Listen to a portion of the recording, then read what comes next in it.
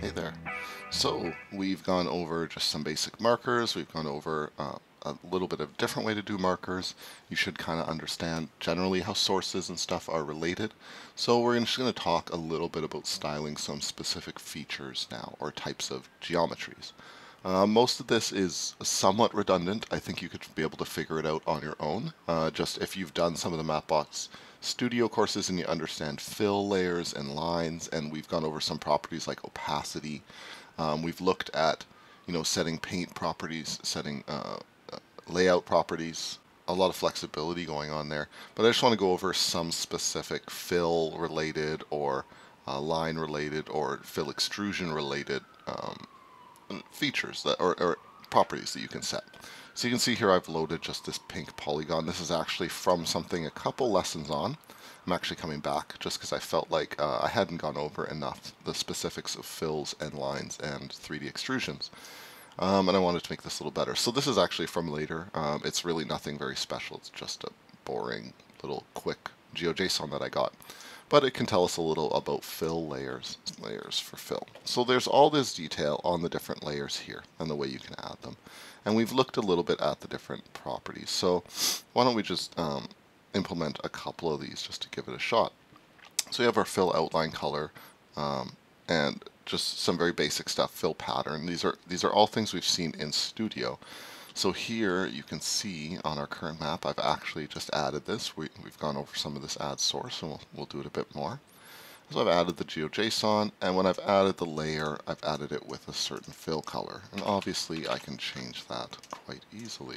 Alright, so there it is, kind of looking gross, but oh well.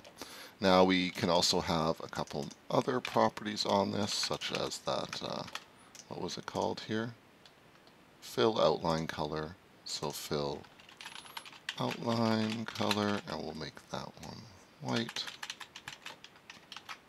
Let's see if we get a little view. So this is essentially, you can see there's just a slight 1 pixel white.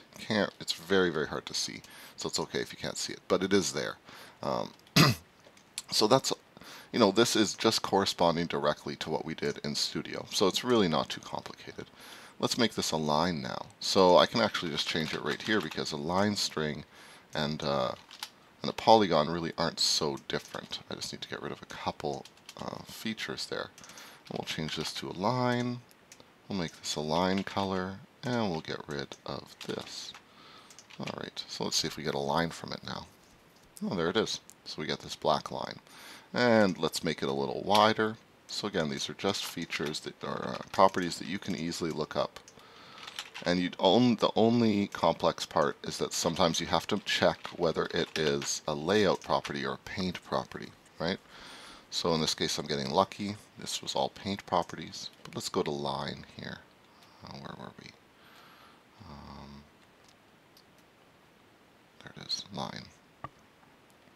So we have different line things, again, corresponding to Studio, to make dashed lines, change visibility, opacity. And one of the more fun ones to actually do here is fill extrusions. So why don't we do one of these? We'll change this back to being a fill. Okay, looks good. Polygon, yeah, looks good. And we can actually just give it a fill extrusion of all this. So if we go back here, we make this type fill extrusion, and we change that to extrusion color, and we're going to get rid of this again. And now how do we set the height? Right here, this looks like it. Fill extrusion height. Give that. We have to give it an amount in meters, so we're just going to go totally overboard and give it like a huge amount so we can see something. Oh, what? Oh, yeah, so it kind of was weird because we were inside it, kind of, if that makes sense. It's such a huge pillar. So there it is. It's pretty cool, fill extrusion. Now you can imagine, as we go through and we start doing some data things, that you could set that dynamically and actually have it change this fill extrusion height as things change on the map itself. So pretty fun. And there's all kinds of its own other, the base. You can make it actually like flying through the sky because this thing, the base could be halfway up. So lots of cool features here as well. And one more that we haven't gone over a great deal is circles. Circles are kind of another substitute for markers. They rely on a single point, and then you style them from that point. So if I was going to just reduce this down to 1 point, okay, we'll make it a point type feature, and we'll change this to a circle. Okay, and then we'll change the circle to that, and I think we want to change, I'm going to guess here that it's circle radius. And we're going to make it a little bit smaller, just because it's a little extreme. And, oh, I need to make sure that this point is actually entered correctly.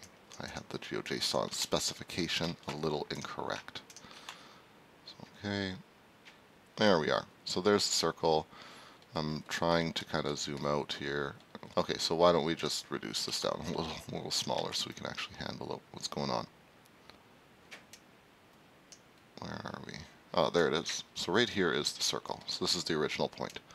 And so you can see it kind of acts as another type of marker. You can change colors. You can. I often will layer one of these types of icon images on top of one of the circles. It kind of creates a nice circular icon feeling. So feel free to go in here. You should be good enough to even tackle some of the ones we haven't gone over, like heat maps. I don't want to waste your time just going over everything. When you get the idea, we're just going through and looking through paint properties and layout properties, and then adjusting different different information based on that.